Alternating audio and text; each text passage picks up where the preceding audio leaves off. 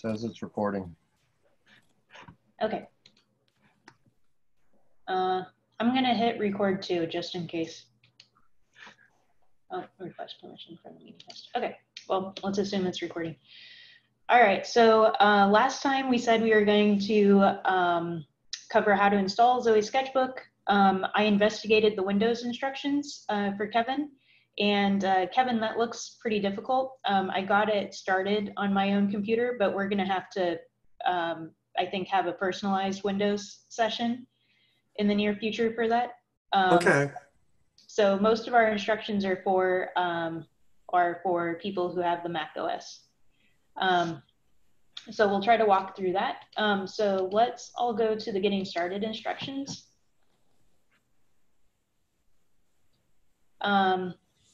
So was anyone able to start the installation process? It's okay if not, we'll start at the beginning. Yeah. Oh, some people were? Yeah. Okay, great. And how far did you guys get? All went through. Yeah. All the way? Yeah, same. Cool, cool. Okay. Not me, because Homebrew doesn't work on Windows. Oh, okay. Yeah, you're on Windows as well? Okay, sorry. So for Windows, let me go back to that. So there are two things that you should have installed for Windows. Is there's a Windows installer for Node, and then you should have Get installed, and that's as far as I got.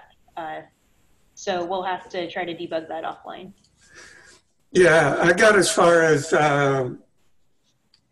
getting the repository up in Visual Studio Code. Okay. But then when I tried to run the test, I got an error 1. Okay. Yeah, well, that error should actually be pretty helpful. So we'll make sure to get that and try to get you further. Okay. Yeah. Okay, so for those of you that were able to install, were you able to run the test too, and that successfully passed? Yeah. Yeah, okay, great. Perfect. So in that case, let's go into the smart contract examples that we have, if that's okay for everyone. I'm very sorry for the Windows folks. So if you did install everything correctly, you should have this locally in VS Code, but I'm just going to show this on the website so that everyone can take a look at it. So in our examples directory, we have the Baytown Bucks example that we went over last time, that's just kind of like the ERTP example, right? And then we have this trade with atomic swap example that I think we talked about a little bit, but not in depth because it needed to be updated to the latest versions of ERTP and Zoe. So let's start by going over that. So I probably need to make this larger. Can everyone see this? Okay. So what the atomic swap is doing is it's taking Alice's digital assets and Bob's digital assets, and what they want to do is they just want to trade those, right? So all it's doing is just swapping Alice's assets for Bob's assets. And so the code that we have here is really just using that atomic swap contract and executing it. So I'll try to, you guys are kind of our guinea pigs, so I'm going to try to go over how Zoe is working and how the users are able to talk to Zoe and what the users are doing. But feel free to stop me if you have questions. I'm sure it's not going to be very clear. We're actually working through the documentation for this right now. So Tom is actually our documenter. He's the TYG person there.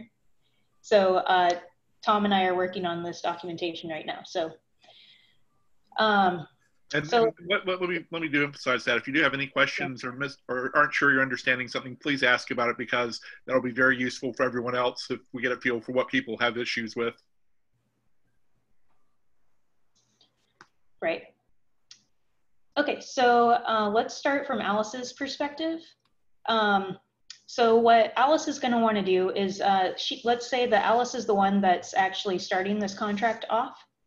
So Alice already has the atomic swap code because we, Agoric, have written it, and anyone can install that and use it. So Alice is starting off with what we call an installation for that atomic swap. And so let me try to go into what that is. And this is one of the things that Tom and I have been working on. So an installation, let's see if I can go into the documentation for this.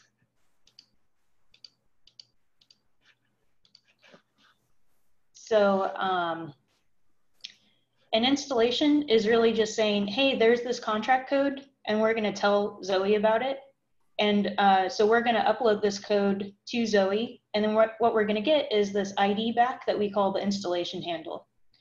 And so you might think of like, you know, normally we think of an ID as like a number or a string or something like that. But this ID is an opaque object. This is something that's kind of particular to Agoric, is that we prefer using JavaScript objects as unique identifiers because they can't be forged. So someone can't ever guess this identity because in JavaScript you can't, what's a good way to put this? You can't just create an object that would have the same identity. So I'm sure you guys probably have questions about that. We can try to work that out. But okay, so you have this code that you want to install. So you call zoe.install with this code, and that gives you this opaque identifier, this installation handle.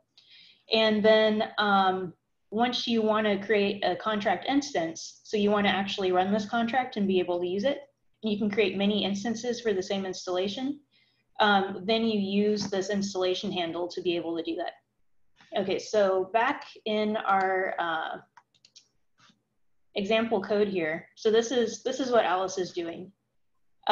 We started her off with an installation handle for the atomic swap. That's what this is, and she's going to make an instance. So does the instance installation separation make sense? Maybe. Okay. We can come back to that. Okay, so Zoe needs to know what type of what kind of ERTP assets you're going to be talking about. So the way that you tell Zoe the kind of thing that you're going to be talking about with this contract is through the use of a issuer keyword record. So this also needs better documentation. But effectively what you're saying is that in this atomic swap contract, we're going to call one type of thing the asset, and we're going to call another type of thing the price. So in this case, the asset is going to be moolah, and the price is going to be in simoleons. These are two just fake currencies that we came up with for this test. And so what we're doing is that we're telling Zoe about the issuers using the names price and asset to do so.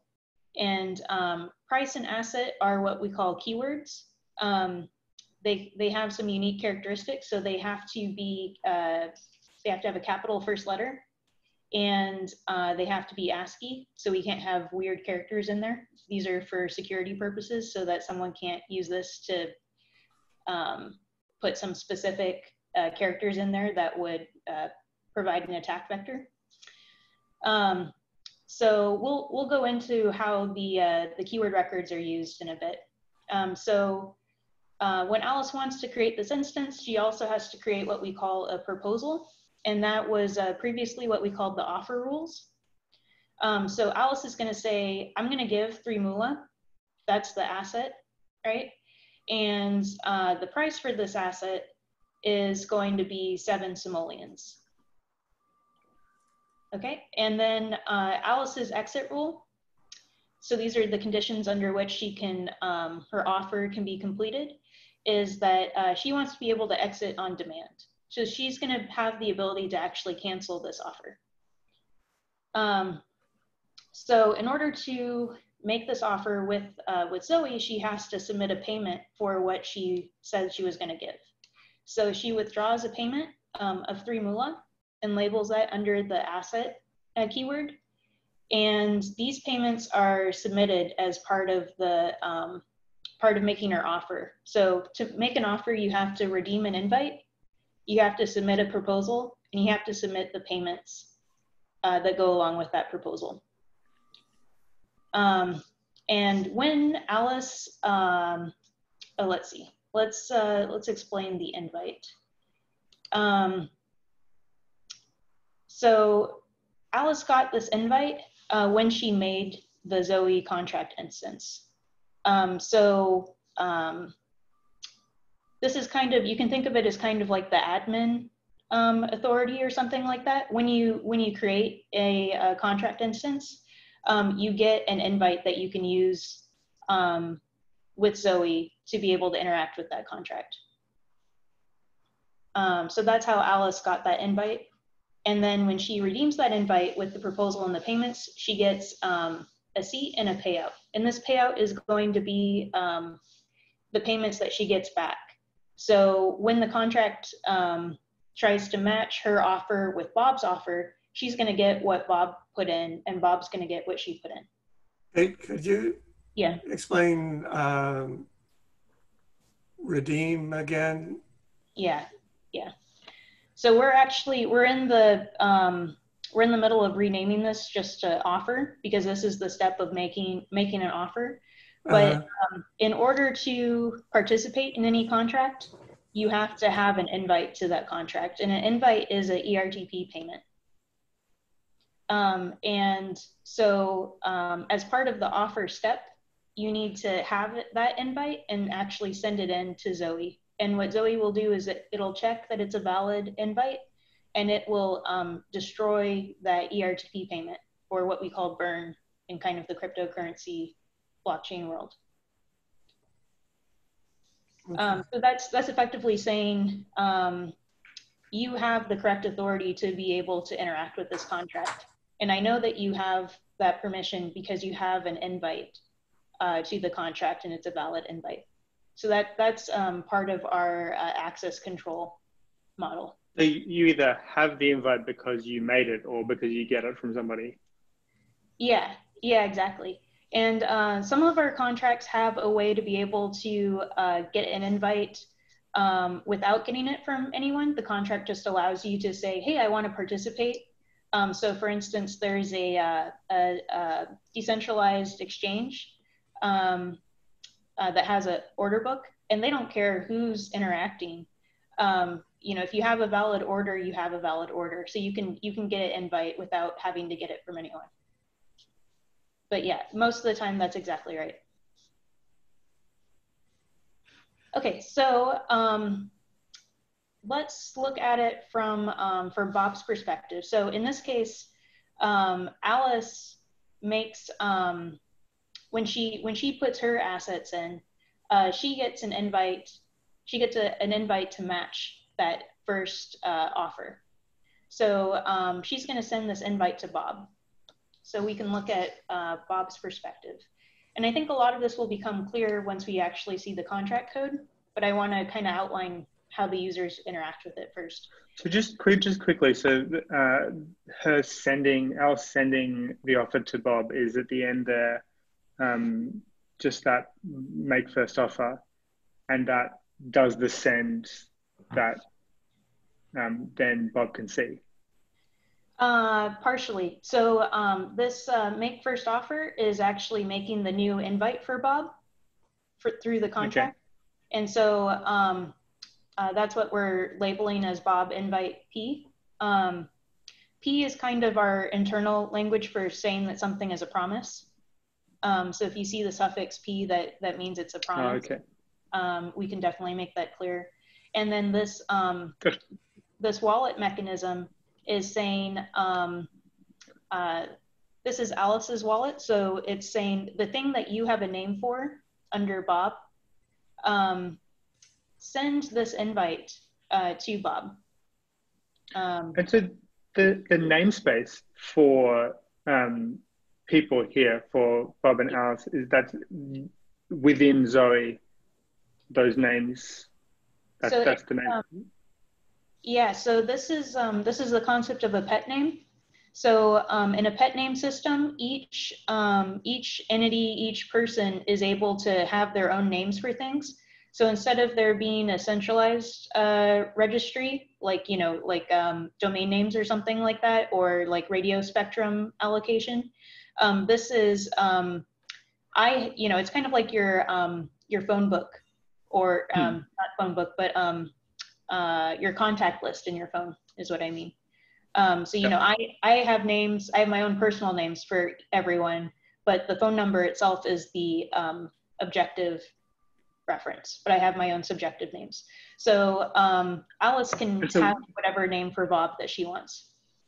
And what is the objective reference for Bob? That's attached to that?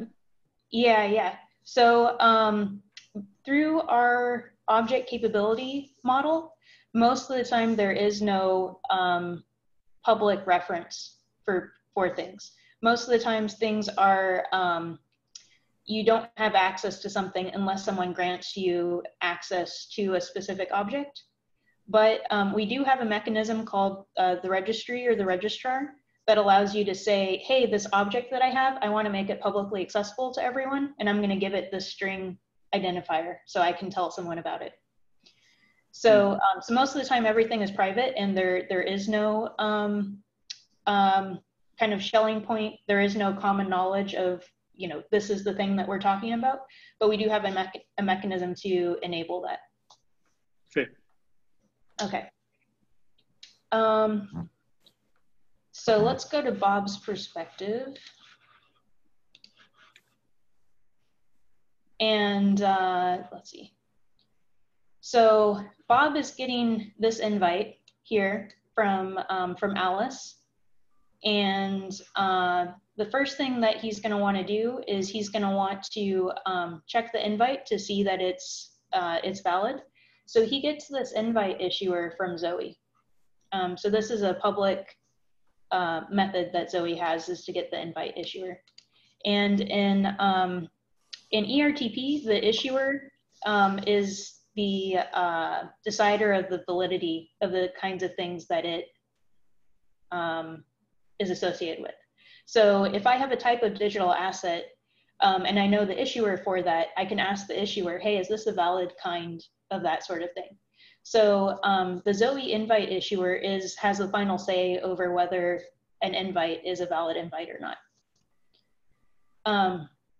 And any methods that I call on the invite issuer that use this invite will error if it's not a valid invite. So I can say, give me the amount of this invite, and that'll give me some more information about what this invite is.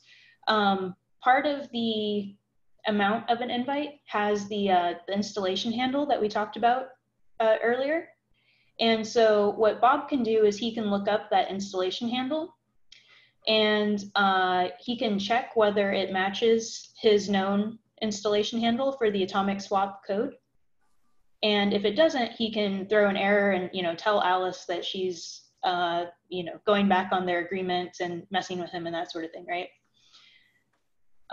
He can also check the underlying issuers for this contract. So we said earlier that the type of thing that we're calling an asset is going to be the moolah kind. The type of thing that we're calling a price is going to be simoleons. So he can do that check as well. And if he's satisfied with those things, then he can go ahead and make his offer in the same way that Alice did. So that takes an invite, which he got from Alice, his intended offer rules, or what we now call the proposal, which you can see is just the flip side of Alice, right? So he's giving the simoleons and he wants the moolah, and this is the exact opposite of what Alice was wanting and giving. And his payments, so he's going to be paying the 7 simoleons.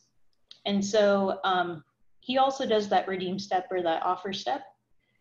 And then when Alice has put in her offer and Bob has put in his offer, and the contract sees that both of them match, that's when this promise, so in JavaScript, there's the concept of a promise that is let's see, what's a good way to put this? It's a value that will be resolved at a future time. So when this promise resolves to a value, that's when that payout actually happens, and the users will get their ERTP payments, which in this case, Bob will deposit in his wallet. So let's actually go into the code, because I think that will help clarify things. And are there any questions in the meantime? So this is just a trade. So if they were negotiating this and putting these promises in to Zoe with escrowed amounts, I'm trying to think about how that would work. So how would I would make a promise and you would look at it, decide if you like it, and then return with a alternative promise? Yeah, so we don't have an example of negotiation happening within Zoe right now. Right. But you could imagine it being handled a couple of different ways. So the first way is that the negotiation is happening in some other communication channel. So it could be that, you and I are talking on Zoom, working out the details, and then when we finally decide, we do this atomic swap contract, or it could be any other medium, or it could be the negotiation could be part of this contract as well. You would have to write the contract to allow for that, and we don't have anything that would allow for that right now. But there's nothing preventing that. And what you would have to do is have the contract kind of act as the storage of, okay, this offer, or this proposed offer was made. Was it accepted, or was a counter proposal made? That sort of thing. And Dean, our CEO, kind of wrote up a state diagram of that sort of thing back in the original Amex American Information Exchange smart contract platform, like back in the 90s. So that sort of concept does exist, but we haven't tried to write it out as a contract. But that would be a great step, or a great thing to add. Okay. Something I was just trying to get a sense of how things get created and how they get destroyed permanently. So if I was in an offer counter offer system, I'd have to show I have the simoleons to make that offer. But then if you wanted to counter, that offer would somehow have to be destroyed. So the purse I created or whatever for that offer would then no longer exist, or would get returned to me, or something like that, I guess. Yeah, so I think there's the question of cheap talk, right? So if someone doesn't mind the transaction cost of negotiation, then all of the negotiation could be just done by through text, basically, without actually putting up any assets. You could have a contract that requires people to put up some kind of collateral before any negotiation starts, and then if there's misbehavior, the collateral is lost, or maybe the collateral is exactly the kind of thing that they would be using in the trade. Maybe it's not. Kate, yeah. If I'm recalling correctly, the proposal/offer includes how the user can cancel the offer. So users could potentially cancel the offer. So I'm thinking something like, I make an offer, I get back an email or a text saying, no, we're not going to take that one. And then you'd cancel that offer and make a higher one or something like that. Would that work? Yeah, you could definitely do that. It's a bit, it really depends on whether you need Zoe for that step or not. Whether you need to be escrowing at the point that you're negotiating, or whether the negotiation is cheap enough that you can do it without having to escrow. But yeah, that's also another mechanism. Right, okay.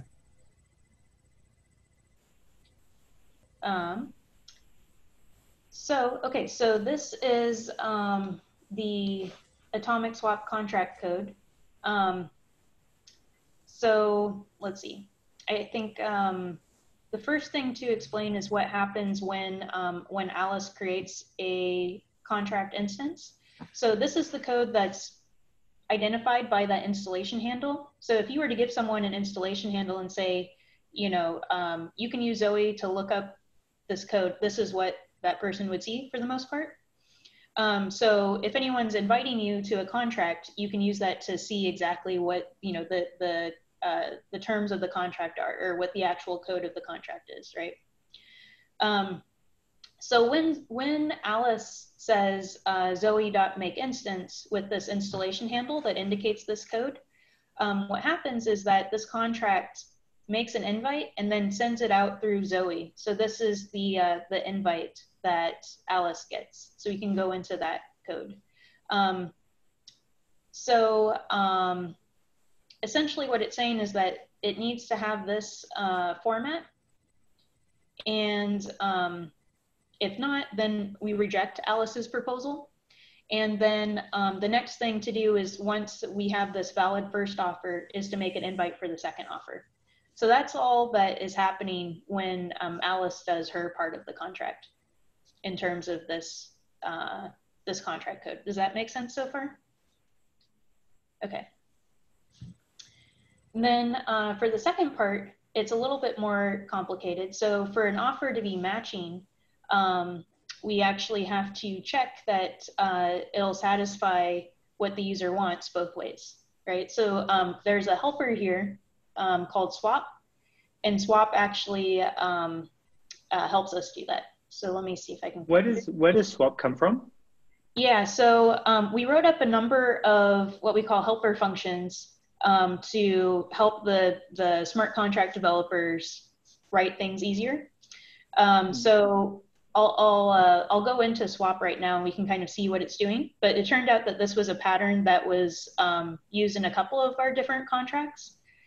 So we just decided to put it in a function that could be used on the contract development side, so that people wouldn't have to rewrite it themselves. No, well, where does it get imported from?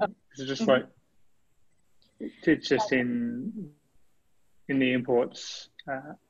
Yeah. Oh, there's helpers. Yeah. Okay, so it's there. That's right. That's actually, we copied out the helpers into this directory. So let's see. Yeah, I think it's in here.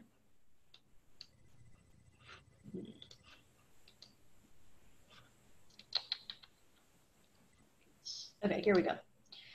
Yeah, so we copied out the helpers into this directory, but just so that you can see what they look like. But normally you would import these from the npm package Atagoric Zoe. And we're changing how this works a little bit in the latest release, so this will change a little bit. But so let's actually go to swap and see how that works. How are we doing for time? Okay. So what swap is doing first is it's checking that the first offer, what we're calling the keep handle here, and the difference between the keep handle and the try handle is that in many cases we have this offer that we want to match, and we're going to continuously try different offers to see if it matches. And if the second offer doesn't match the thing that we're trying, we're just going to reject that. So that's why we're calling one the keep handle and the other the try handle. So we can ask Zoe if the first offer is still active. If not, if the first offer isn't still active, that means that the assets aren't still escrowed. You know, we can't actually trade with anything. So we will reject that second offer. And then the next thing that we need to check is whether the first offer and the second offer are actually a match in terms of whether they'll satisfy each other's wants, right? And in this case, we know it's an exact match. They actually want the exact opposite of each other, and they're going to be giving what the other wants. So we know that this matches, and so this passes.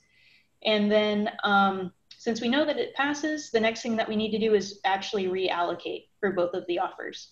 And so what reallocate is saying is that it's from the contract's perspective, the contract is going to ask Zoe to take the amounts that are in the database for both of these offers and just swap them.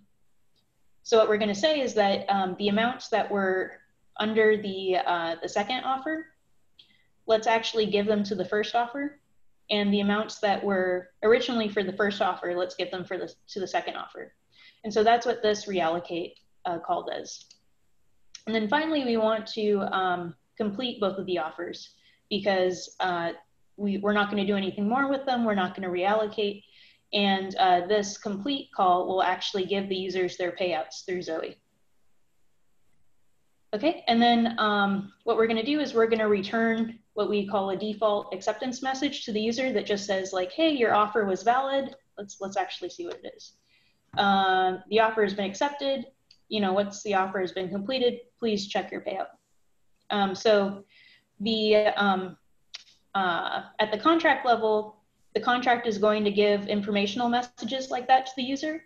And then from Zoe is where the user actually gets the payout in terms of the digital assets, the ERTP payments. Okay, any questions there? I'll go back to that. No questions? Okay. Just a quick one. That's you know, this was from the conversation we had last time, but this works perfectly if everything's been minted and made digital. Right. How would I defer completion? That is, suppose there were additional things that had to be done before I could check to see that the contract's been fulfilled. How would that happen here? Could it happen, or is that? Yeah. So, do you mean? Let's see. So there are. Let me start over. So, a contract can really only know about things if it's told about things, right? And the contract should really only care if it's told about things if it's told in some kind of credible way, right? So what you could do is have, you know, the invite that we saw before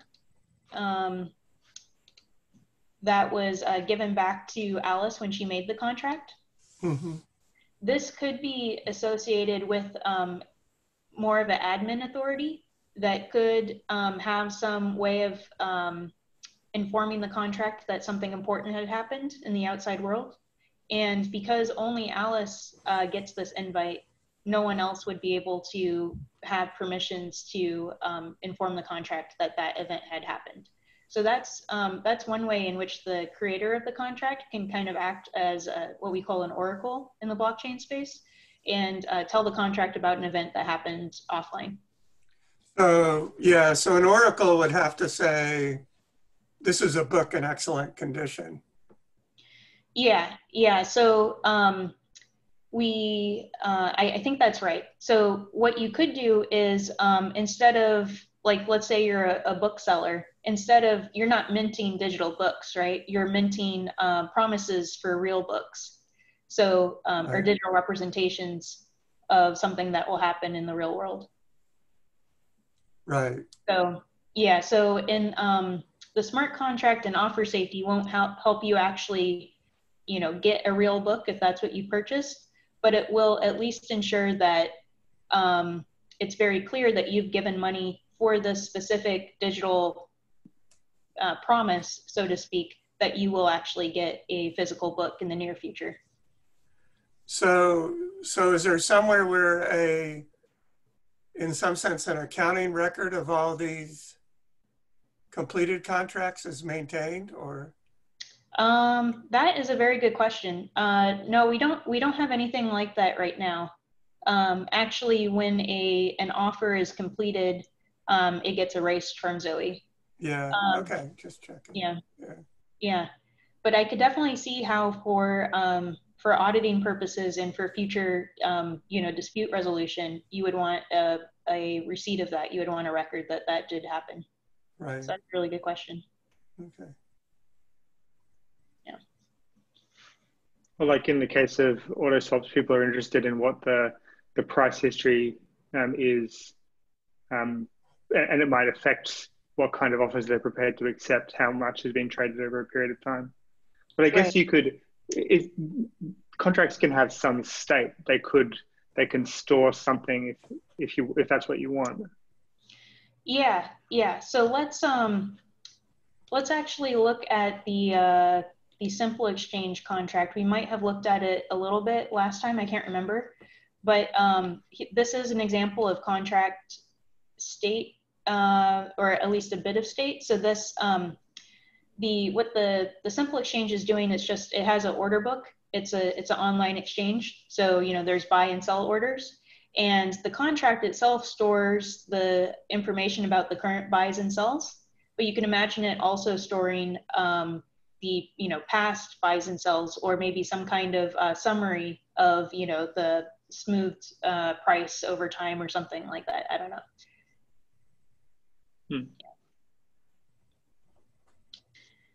Okay, let's see. So so let's go into the test for this. So those of you who have gotten things running and you've been able to run the test successfully, this is one of those tests that's running. And basically what it's doing is it's setting up things like the registrar, which, as I was mentioning, Joe, that's kind of like the way that we make private things public. So if you put something in the registrar, what you're doing is you're making it public to the world under a certain name, so that you have this common knowledge of what this thing that you're talking about actually is. So this test code will set up Zoe, it'll set up the registrar. Both of these things are already present on our testnet. So I'll go into like what the testnet scenario and development looks like versus the Zoe Sketchbook scenario, which is much more simplified and focuses really on just the contract development. But I'll go into that in a bit. So we're setting up the wallet with just kind of the pet names for different issuers and things like that. And we're setting up Alice and Bob with their initial money in this test. So we're going to give Alice 3 moolah. We're going to give Bob 7 simoleons to start with. And we're going to connect Bob and Alice with each other. And then the test actually kicks off when we call Alice start swap. And then Alice calls Bob with the invite, and that invokes Bob's part. And then at the end, what we're actually checking is that both of them come out of the exchange with what the other had. So this is just a simple example of the kind of test that you could write. And probably most of this could be copied and pasted with just a few changes, and it would be sufficient for the kind of tests that you would want to write for contracts. When the test occurs, is it occurring in code running in a server, or is this all code running locally? Yeah, so this is all running locally. So this is the Zoe Sketchbook is kind of like the most stripped down version of things that we have, so that you could focus really only on the contract development side. Mm-hmm. Right now we're going through quite a lot of changes, trying to get ready for our hackathon release that's coming up in a week. And so with the Sketchbook, we kind of wanted to make it as simple as possible, so that when we're updating how our UI is doing and that sort of stuff, it's not affecting what's going on in the Zoe Sketchbook. Let's see. So let me actually go into what it looks like when it's not just the Sketchbook, because I think that's a pretty good lead in. So we have the concept of a DApp, and a DApp is short for distributed application. And basically what that is the combination of a Zoe contract plus a server that's running the back end and the front end for whatever application this is. And then the UI that is running both on the server and then a version that may be connected to your wallet. So this is kind of the whole like end-to-end application that a user might actually use. We have a few examples of dApps. Let me see. I think so. We have the Simple Exchange dApp. So that's kind of like the order book example, and then we have the AutoSwap dApp, which is users are able to trade with a liquidity pool. So it's based off of Ethereum's Uniswap contract. And I can show you what the AutoSwap contract looks like, or what the front end looks like, I mean. So, so in this case, we have the purses from our wallet. So, and this is just what you start out with in our application, at least the, the kind of the demo version. So we have Moolah and we have simoleons.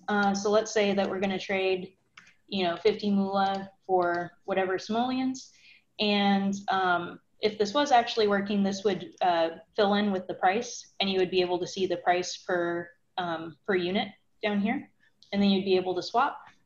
And once you swap, then it would open your wallet, show you this proposed transaction that the dApp proposed to your wallet, and you'd be able to accept or decline it here. And when you accept or decline, that's the wallet would actually make your offer to Zoe and handle all of that interaction for you. So from like the end user's perspective, all you're doing is clicking on applications and then accepting or declining the offer that the application tries to make on your behalf. Okay. So it creates that front end. For how flexible is that? Can you just create boxes and buttons to implement some interaction with the contract? Yeah, so this can be, the sky's the limit. It's completely open web development. So this is currently built with React, but you could use whatever it is that you wanted. Our Simple Exchange UI is a bit different than this, but basically kind of the same outline, I guess, kind of boxy. You're just exchanging things, right? But you can imagine this being, a really well done, almost video game type front end or something. It really could be anything. Yeah. Yeah. So this is probably, I would say the server that is running this is probably the responsibility of the person who's creating the smart contract, but not necessarily. But you would imagine like someone has a business idea, they create the Zoe contract, they create, this front end, and make sure that whoever is creating the wallet, which is probably Agoric, is able to interact with that application. Okay, so so there is documentation on how to get the dApps started and how to manipulate them and how to deploy contracts and things like that. We're very much in the process of trying to smooth out all of these steps, so I don't necessarily recommend, going through with all this unless you just want to poke around, which you're welcome to. But in a week, it'll be much better. Let's see. So I think that's pretty much all I wanted to go over today. We kind of went over a lot. And like I said, we're still working on our Zoe documentation. So are there any questions or any things that you guys want to go into further?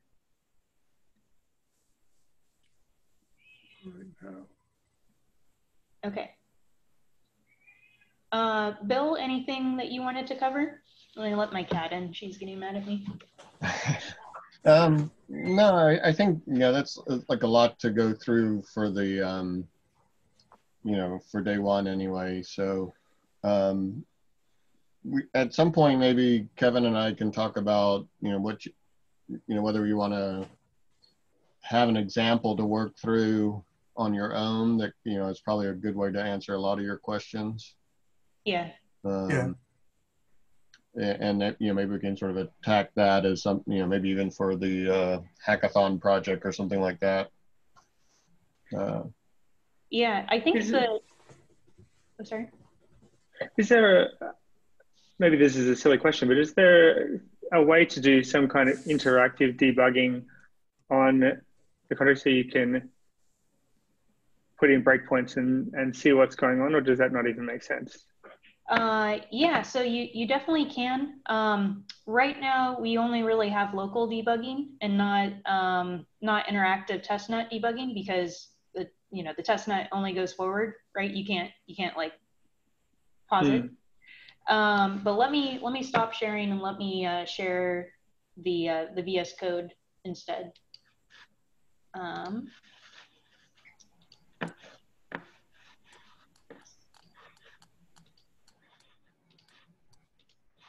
It's just it's often easy for me to see if I'm just run something to a breakpoint and then can see what's going on. So have you used VS Code before, Joe? No, I haven't. Okay, so in the Zoe sketchbook that you have locally, there should be this launch.json, and what that is the settings for actually running the debugger in VS Code. So if you go over here to this little, play symbol with the bug on it, that'll allow you to run the tests. And the program that you're running is just defined by this file path here. So if I run this, and let me open the debug console, this is going to run the Baytown Bucks test. And I've already set a breakpoint here. So that'll allow me to go through, as slowly or as fast as I want. And perfect. I can inspect all of the values. So I can say, let's see, Baytown Bucks bundle or whatever it is, and it'll tell me, what that is. Perfect. So just the, what did you open to start that? It was in the VS Code launch JSON there. Yeah. So then you went to the debug. And you have a breakpoint set there in Baytown Bucks, which I won't have, presumably. So if I put a breakpoint in there at 12,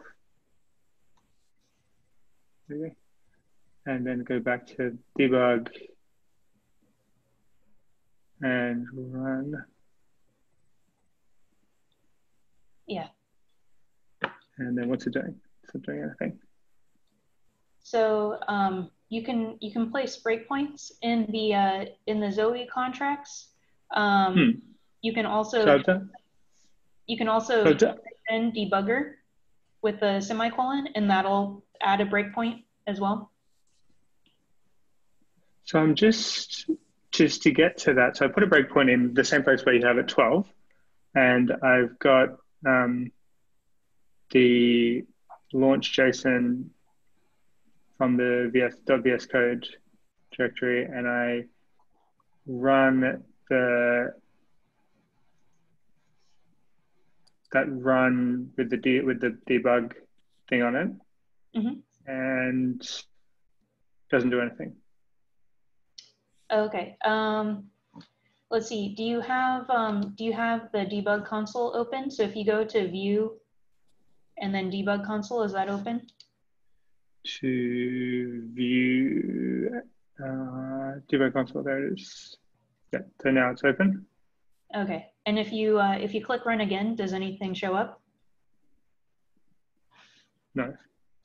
Okay, and you're there at the top of your screen, there should be like a play button, like an arrow going over, down, up, and like a stop. None of that. Okay, I think. Let's see, did you click the run test play button there on the left-hand side? No, and I don't,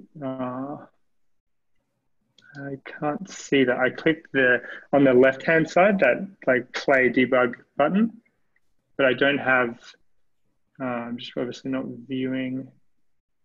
Okay, at the, can you see my screen and see what I'm looking at? I can see your screen. Okay. So if the launch.json is set up right, you should see this run test possibility. And I just don't then have that left pane with where you've got there with run test. I've got, say, the can you code there. click on the arrow here again, the play button here? That The should play show. button. Ah, It may just be hidden. yeah, there we go. There we go. And now I can click run. Now I click run tests. Uh-huh. And it just gives me like a tick thing for run test. Okay. Well, we'll have to Oh, debug that's this same. offline, I think. Okay. Oh wait, there it did something. Here I am. I've got. Yeah. Okay, that's good. So that's super helpful because now I can go Yeah, into things and have a look. Yeah. Okay. Any other questions? So I think we still have to get the Windows environment set up for you guys. And anything else that you guys would like to tackle next? I think continuing along this kind of line with basic contracts and looking at patterns, for me, it'll be once I can see how what kind of patterns, how the patterns are similar across similar examples, that should be Okay. proceed things. And so I think probably the next meeting that we have, we should have better Zoe documentation with the help of Tom. So we'll have that, and then we'll also have the how to install on Windows, and that should be helpful. But in the meantime, feel free to let us know if you come across any issues, if you have any questions, anything like that. It's very helpful for us to get feedback. Okay, well, thank you very much. All right, thank you. Thanks, guys. Yep. All right, thank you. Bye.